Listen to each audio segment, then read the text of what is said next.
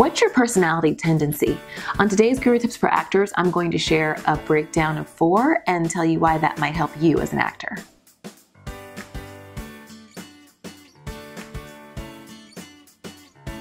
Hey there, it's Asia Ray Coleman, founder of Acting Resource Guru, and I have been reading a book that I love from one of my favorite authors. Her name is Gretchen Rubin.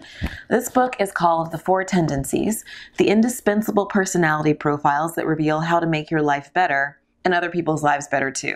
So who doesn't want to make their lives better? I actually first read Gretchen Rubin when I read her book, The Happiness Project, years ago, and it really resonated with me. And this book is doing the same thing. I want to share it with you because I know as actors, we often have trouble getting things done or, can improve our relationships in some way. And I believe as I'm reading this that if you're aware of what your personal tendency is, it can really help you figure out how to navigate those things about your own personality. So let's dive in.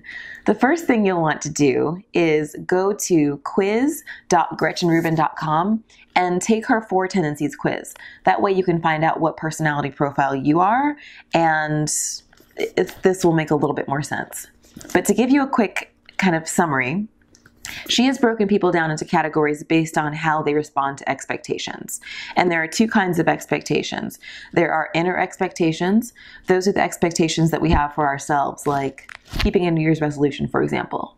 And then there are outer expectations. Those are expectations that are set by other people. Like, for example, maybe your kids expect you to make dinner for them every night, or your boss expects you to do your work, or your acting teacher expects you to learn your lines. Right? So the 4 different categories of people respond to different expectations differently. So the first category is upholders. Those are people like me who respond to all kinds of expectations.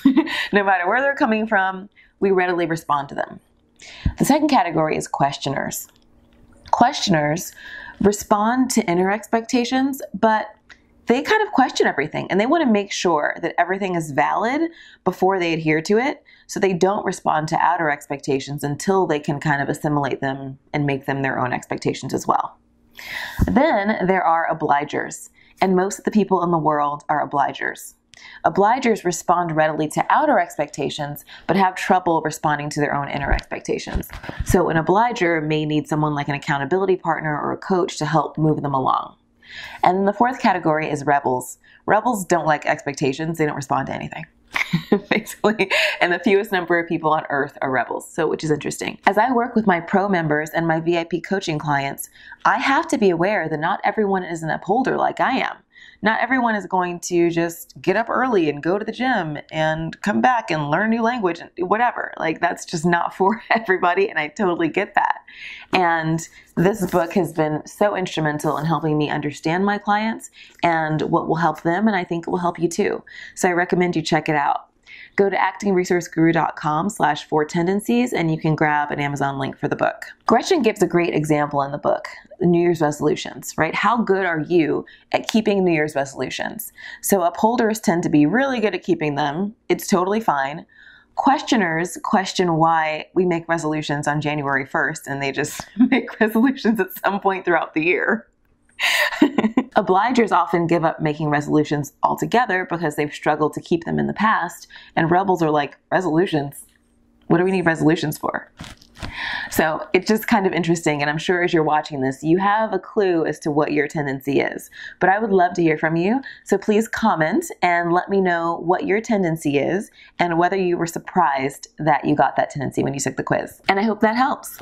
I am going to go do some upholder things right now, and I will see you next week on the next episode of Guru Tips for Actors. Bye-bye.